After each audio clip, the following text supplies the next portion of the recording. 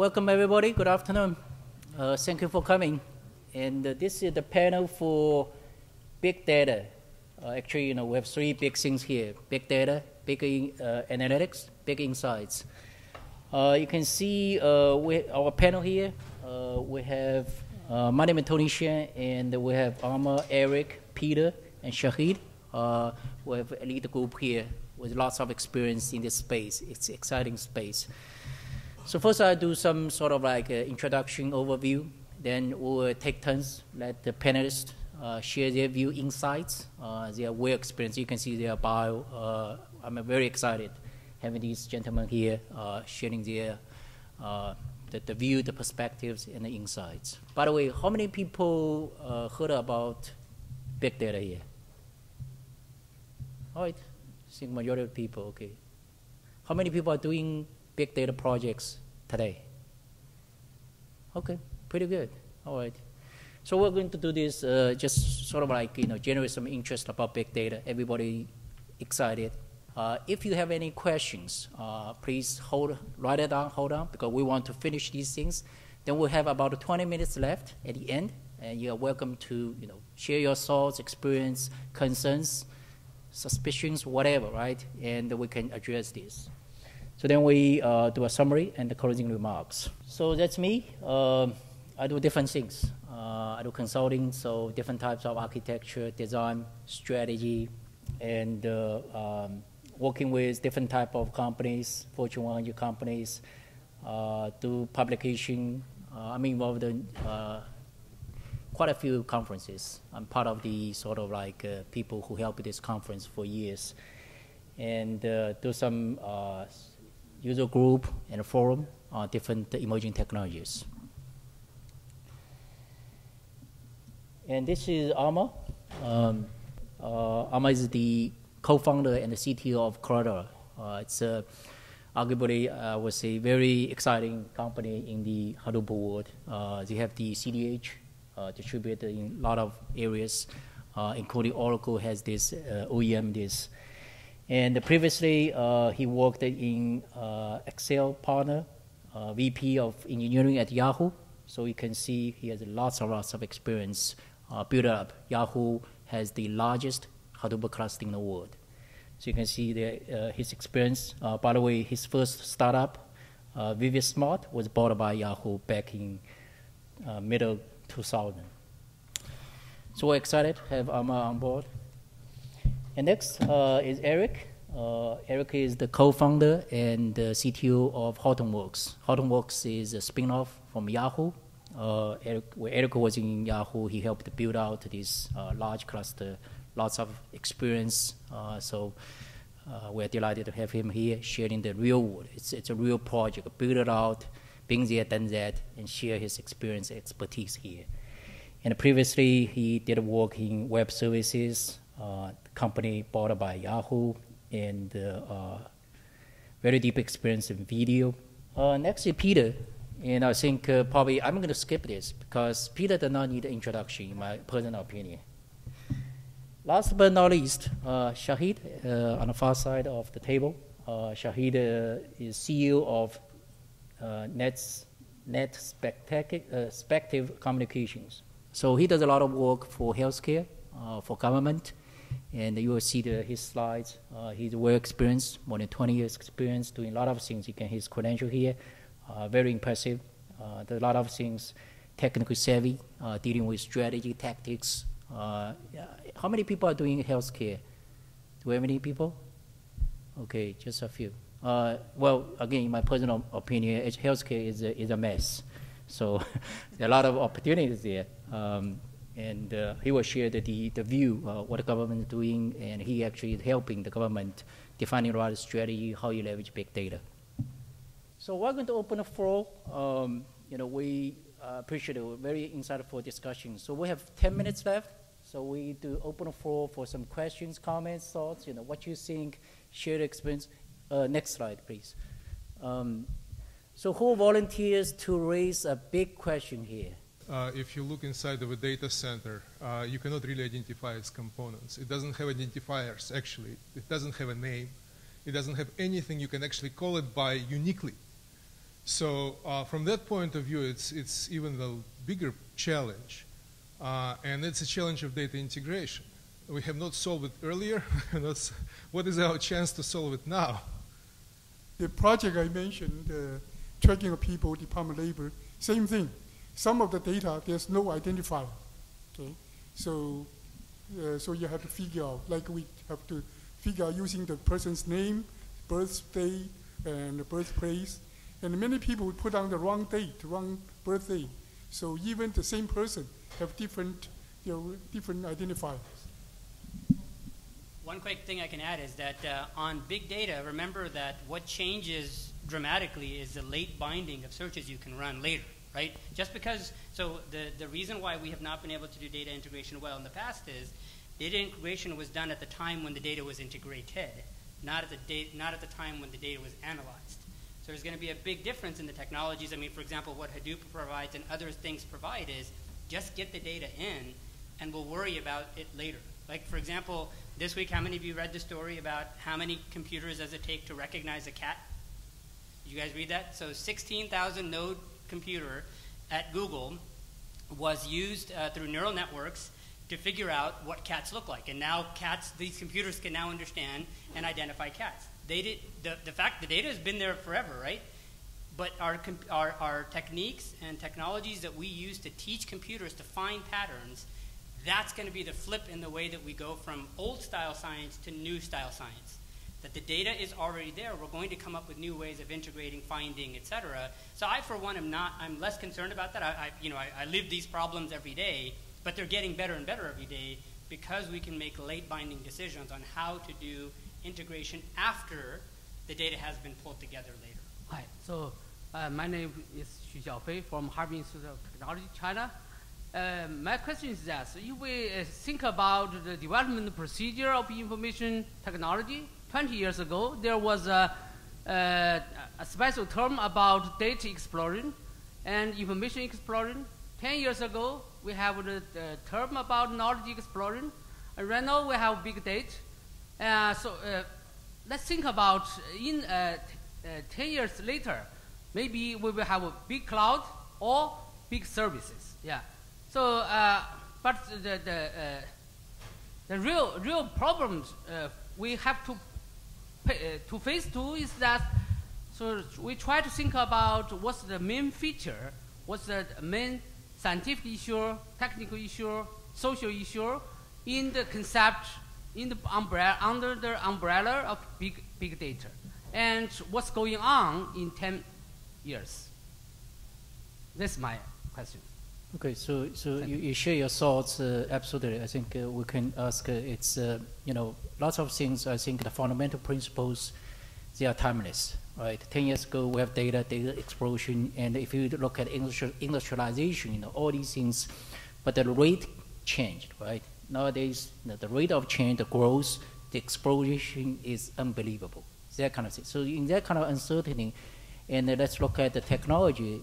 I would say it's very, very immature, right? We use, Peter has been there for years, right? The ER model thing. We try to represent these things, right? In a way we can store this, we can ingest this, we can generate some reports out of this. I think another challenge with this huge, massive amount of data. How do we revamp some technologies we used before? How do we innovate? How do we create some disruptive technologies so we can at least deal with it? At this, let alone next step further. How do we generate insight? How do we, because the source is so many. If you look at, of course, now I have actually tutorial on this one. So different sources, right? Like a sensor data, all different types of traffic data, astronomy, all these data keep growing. And really, I think I would say we're at the early stage, how do we find a way to effectively deal with leverage technology? You mentioned other factors, absolutely important. Technology is not the only thing, right? We talk about society, we talk about other things, and what does it right mean? And privacy, right? All these things are combined. So I'd like to, get some thoughts from each panelist. I think this is a fairly tough, complex problem as a whole, right? We really need to tackle it. What do you guys think? Sorry, what's the question? Can you repeat the question? I think why don't you maybe concisely? The question is that, how can you imagine the technical trends and the social trends of big data currently and in the future, in 10 years. Yeah. Yeah, That's I your mean, vision. you made a number of very good observations already, and I agree with all of them. That's why I was wondering what's the question, because it felt like you made the statement already. But I completely agree. We're at the beginning of this wave. I mean, we are absolutely at the beginning. So think about the relational databases wave, which was what 30, 40 years ago, and how long it took them to evolve that and evolve the tools around it.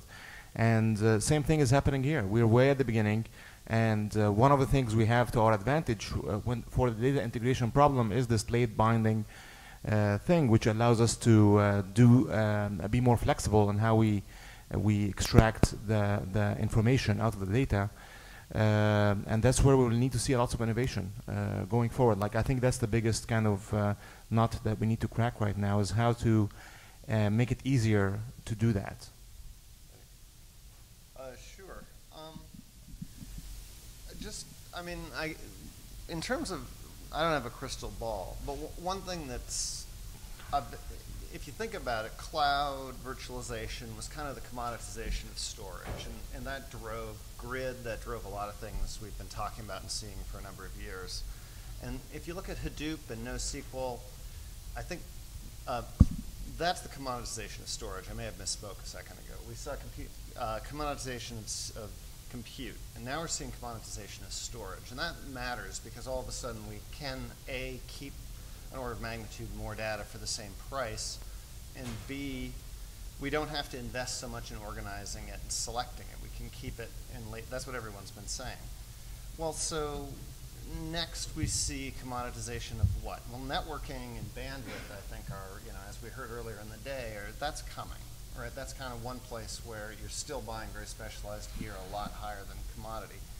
So if you stitch that together, I think it does mean that you think very differently about data preservation and structuring your systems for the future.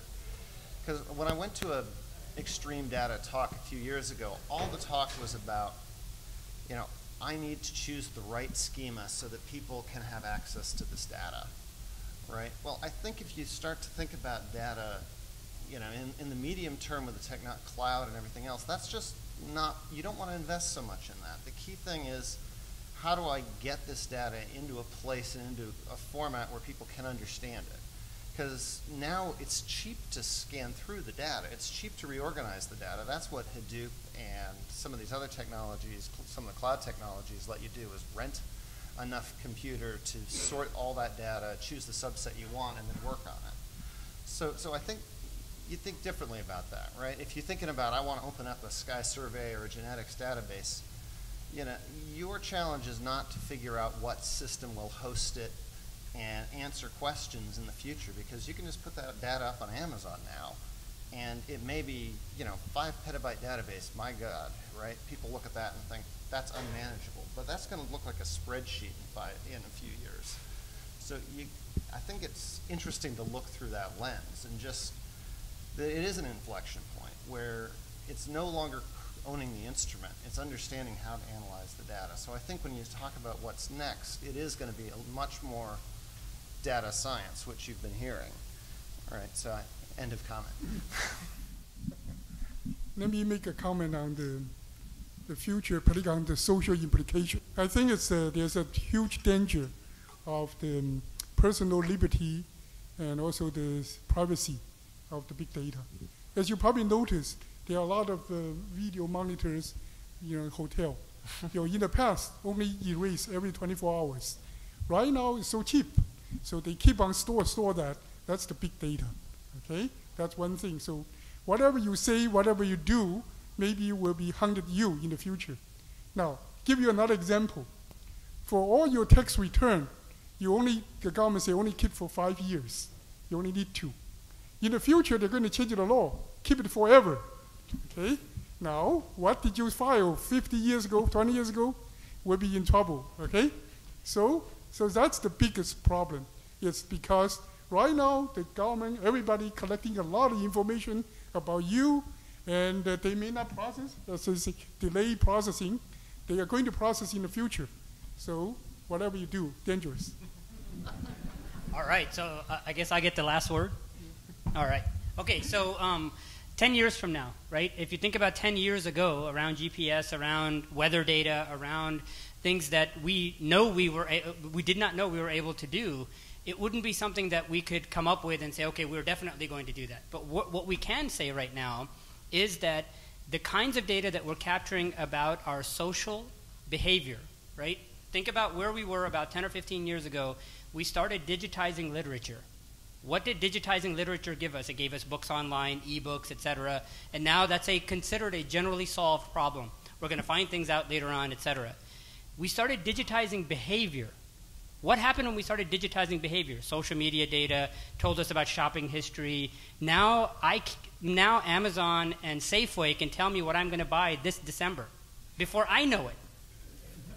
That's reality, right? So now take that forward 10 years from now and say, what does digitizing behavior do then, right? Is it going to know what I'm thinking? Who knows, right? I think that's look at digitizing literature where it took us, digitizing behavior where it's taking us now.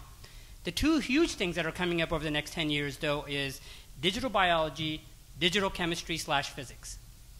Digital biology, genes and other things that we're talking about, our phenotypes and stuff like that are being digitized as we speak today. But genomics, proteomics, these are now coming. That's going to be where we can say we're going to be able to follow what we do with respect to our bodies in the future. That's going to be our GPS of tomorrow.